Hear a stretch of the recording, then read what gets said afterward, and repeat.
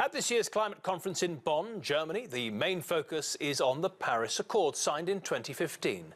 But according to the German Chancellor Angela Merkel, that's just the starting point. Speaking at the conference, Merkel and the French President Emmanuel Macron said existing commitments towards climate change just aren't enough.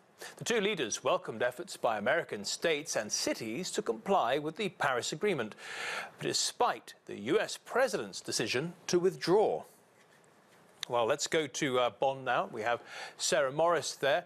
Sarah, is there a sense there at the conference that the Paris Accord can survive without the support of the US?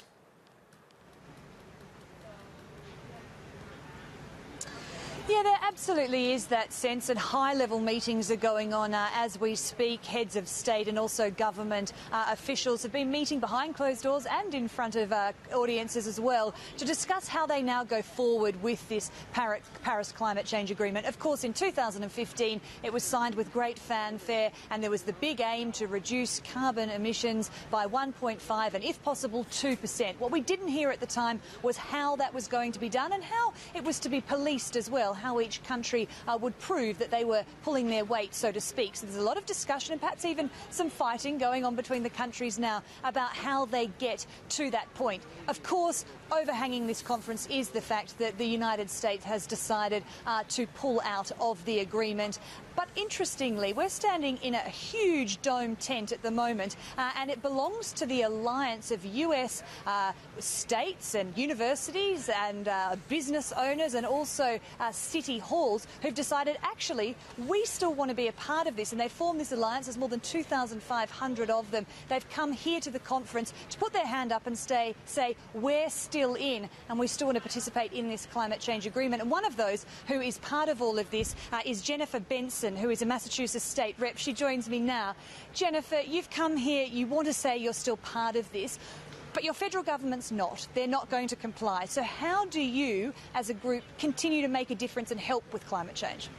So we're looking at policies on both a state and interstate level, working with our neighbors and other states across the country to really pass stringent and far-reaching policies to address climate change.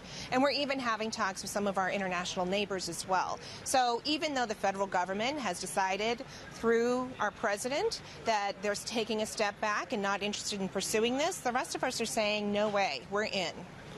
And can you actually do something tangible? Have you got an example of what's something you might be able to do even though the government's not participating?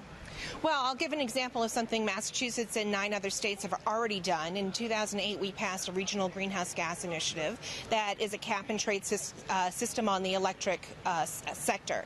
So we are already working in large blocks in the country doing this work. Now we're looking at adding in either the transportation sector or looking at a carbon price for the entire state. And we're already talking with other states around us and across the country to join in with us on that.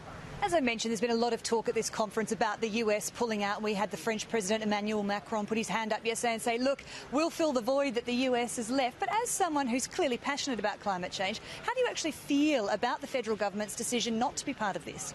Well, I think obviously it's not only a mistake. I'm angry personally that our government has decided to back away and really cede power to the rest of the world. I mean, one of the things we've been trying to do since World War II is work with our global partners in our communities to help lead, but work together in policies, security. Climate change would definitely be one of those, and this is ending 60 years. Thank you very much for your time there.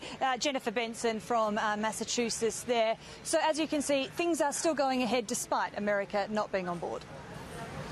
Thank you, Sarah. Well, don't forget, you can watch all of our special coverage on climate change on TRT World's YouTube channel.